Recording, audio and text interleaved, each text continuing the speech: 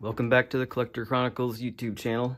Today we're going to be looking at collar insignia, U.S. Army collar insignia from World War II, from World War I on through World War II.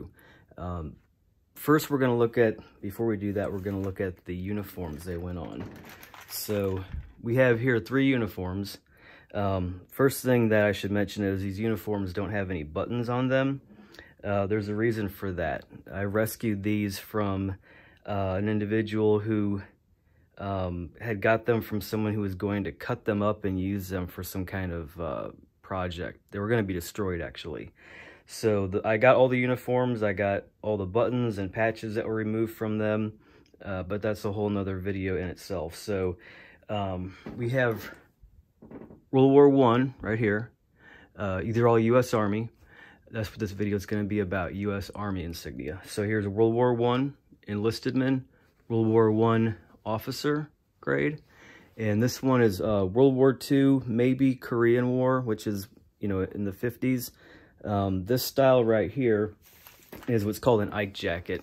I think it was named after Ike Eisenhower. He made the style popular, I believe. These are 4-pocket uniform jackets. The late war U.S. was a 2-pocket, and they had 4-pocket earlier in the war. My grandpa brought back his uniform, and it was a 4-pocket. He didn't have one of these. So the first differentiation to get into is the distinction between officer collar insignia and enlisted men. And enlisted men is, you know, what some people call other ranks besides commissioned officers.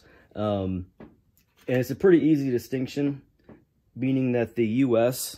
infantry or U.S. enlisted men had a disc like this right here. And the design and the insignia is within a disc that's attached to the collar. And officers had like a cutout version of that insignia. For instance, okay, here's in World War I, you have U.S.,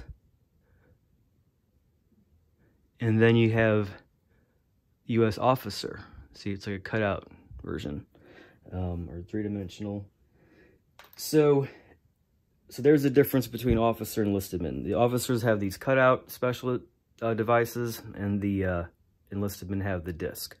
So the next distinction, when we're trying to identify collar insignia, is World War I on through World War II. So in World War I, well, briefly, but one more thing about the uniform. So World War I, they had the high collar like this. That was a style.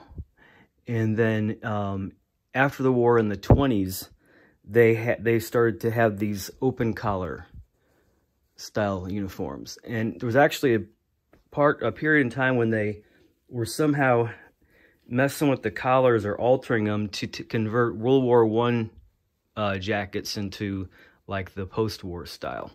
So in World War I, they had insignia and buttons that were like subdued. They were either blackened or enameled, or there was like black or brown finish. They weren't shiny. And then in the 20s, they had insignia that was pretty similar, but it was like gold-plated. Let's see if I got one over here.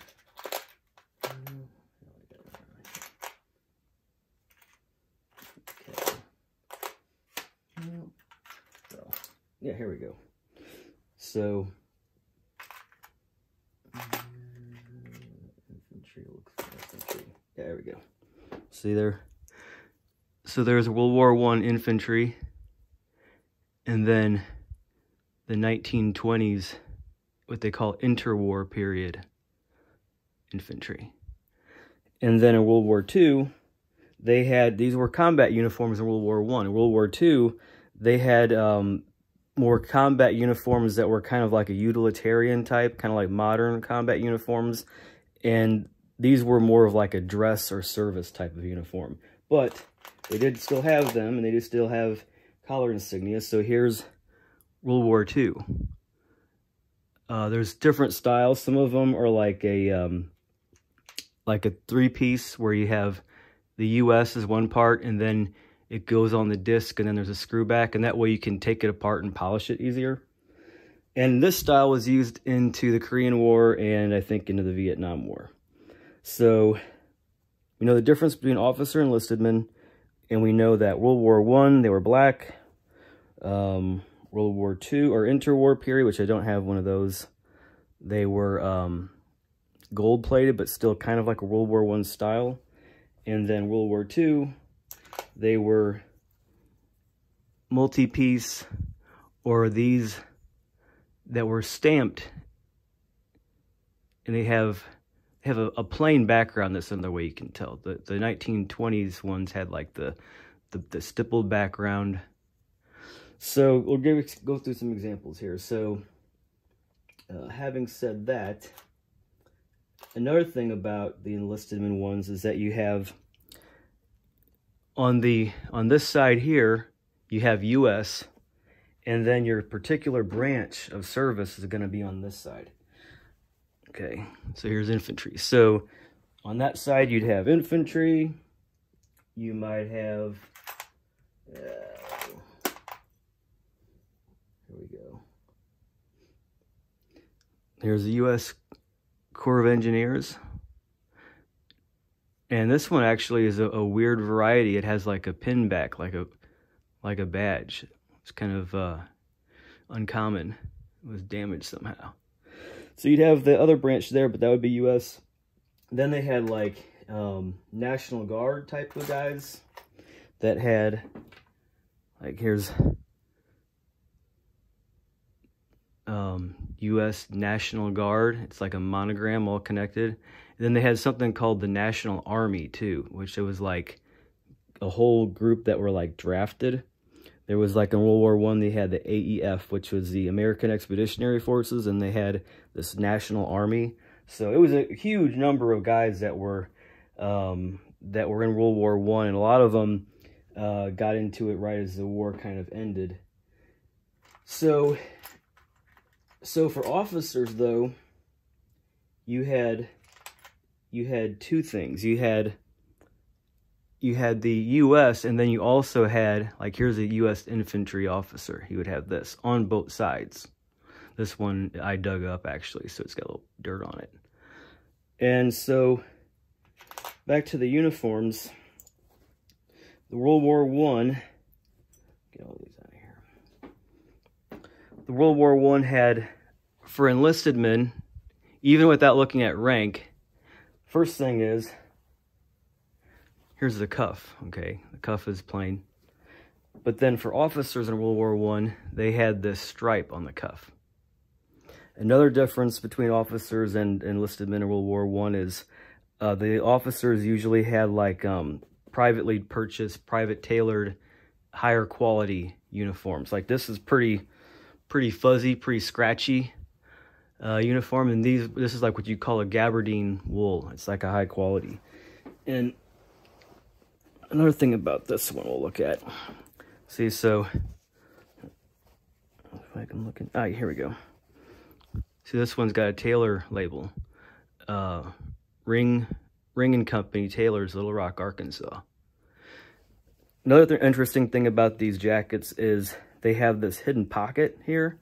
And I've collected since I was in my teens, and I've found many things in these pockets where people, either their hand didn't fit down there. Most of the time they didn't even know the pockets were here on these if they get them. And I think in this one in particular, it's got a nice lining in this one. Down in the pocket, is this the one? Where is it right there? Yeah. This one still had a patch in there. I think those might be like years in service overseas or something. I don't think that that's a rank. I think this went like further down in the cuff. But yeah, it looks like it was never sewn on. I kept this with the but I found a cigar in one of those pockets. I found like movie theater ticket stubs. But the other thing about the officer uniforms is they don't have these pre-made holes for the post to go through. These have holes. I put one of them on here already. And then that disc has a screw back. and then it goes through there. There's little teeth to kind of hold it from spinning around on the front. I've seen these before where they had like a little swatch of cloth to where you didn't have the metal touching your neck. Maybe if it was cold or whatever, it had the metal rubbing on your neck. There was like a patch that goes over there. Kind of like there's a patch here that protects your neck from the hooks, because these are closed up at the collar. But the officer ones don't have those holes. See, the collar's kind of malformed, wrinkled, kind of like, but it's smooth there. And the reason for that is because you'd have the US, and then where my rifles go. Well, there's a different variety. And then you'd have like there's a quartermaster core. You'd have both of them on the collar there. And to give you an example of that, where is it? Here's a photograph from Jefferson Barracks from right around the end of World War I.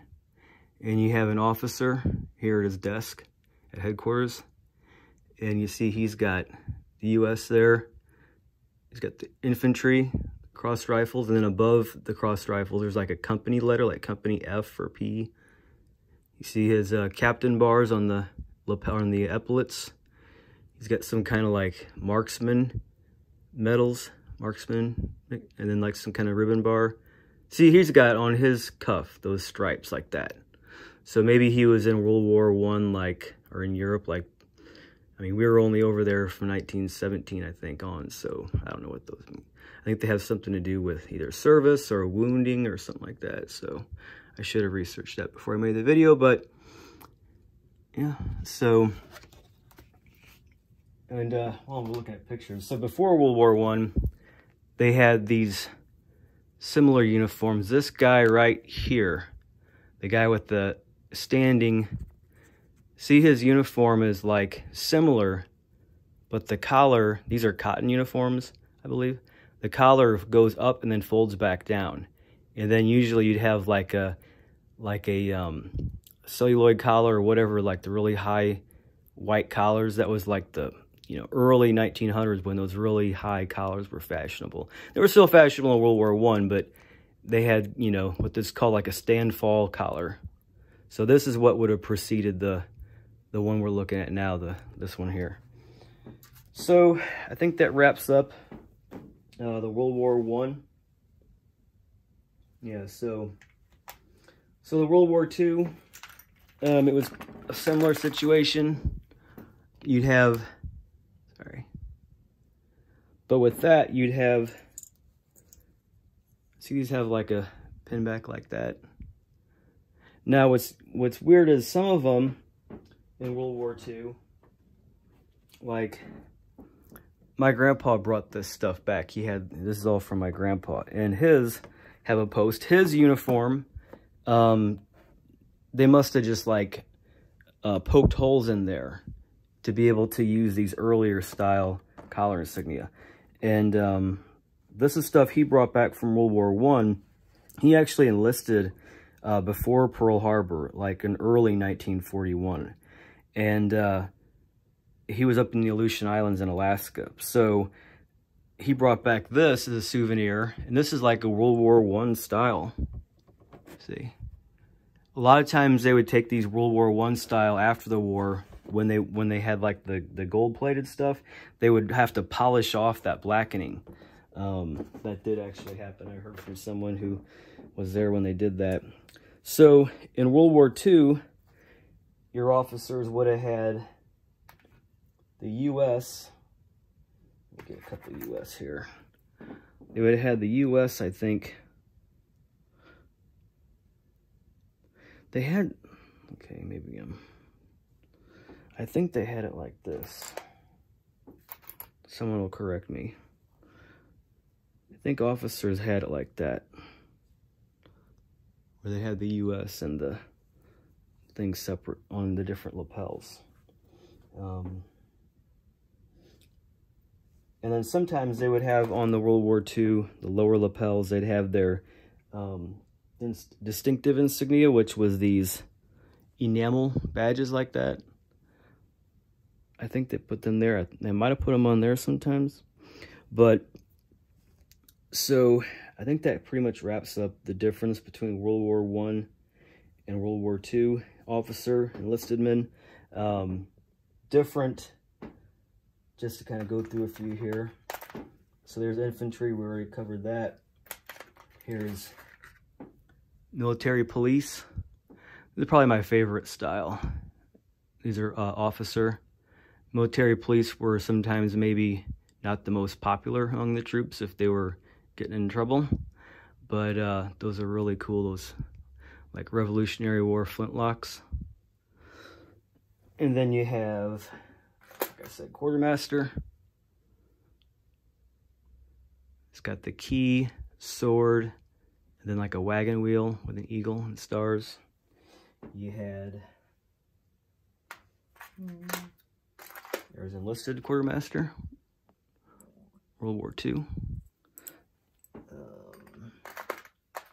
These are pretty sought after right here. These are World War II U.S. Army Air Force officer. So like, you know, guys on a bomber would have those. A lot of times the propeller is actually silver, sterling silver. And I think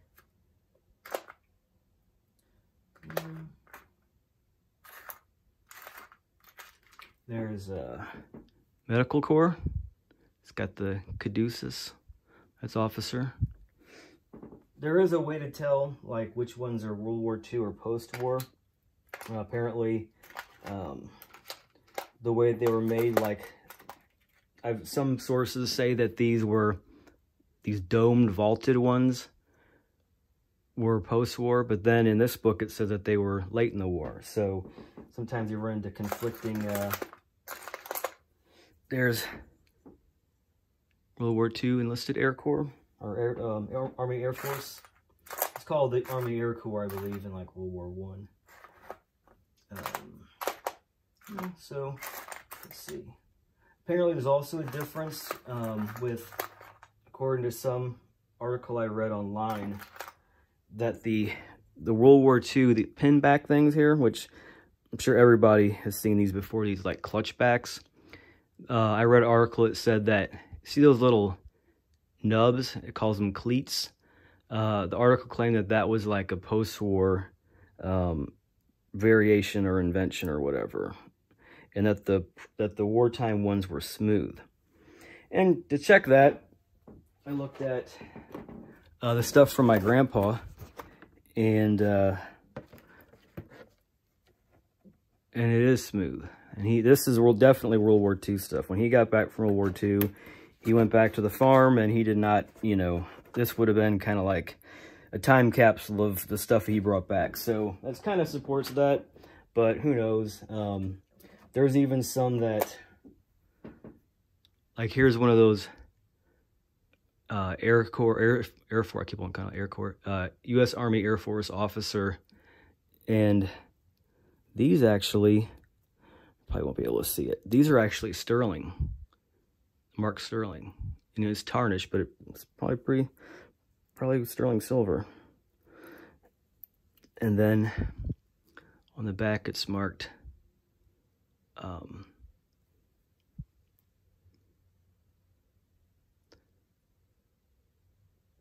sorry.